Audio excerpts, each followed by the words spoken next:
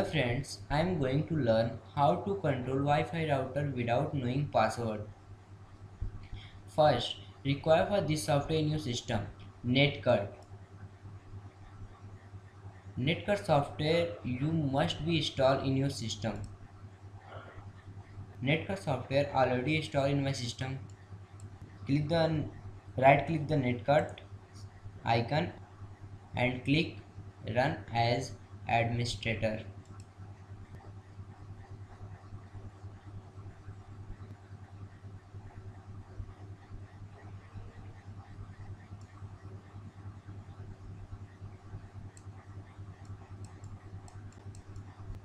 And click the choice net card.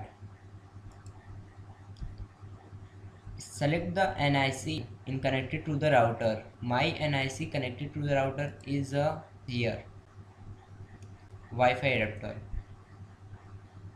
and click OK. You will be show all PC in connected to the router. You want to disconnect the 192.168.1.48 IP and click the cut off. This PC is successfully disconnected in your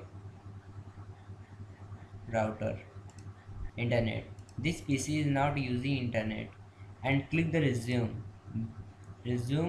and this PC is back to the normal and this PC is allow for the access internet and click the cutoff. This PC is not allow for access internet and click the resume. This PC is allow for access internet. Thanks for watching this video. Please like and subscribe.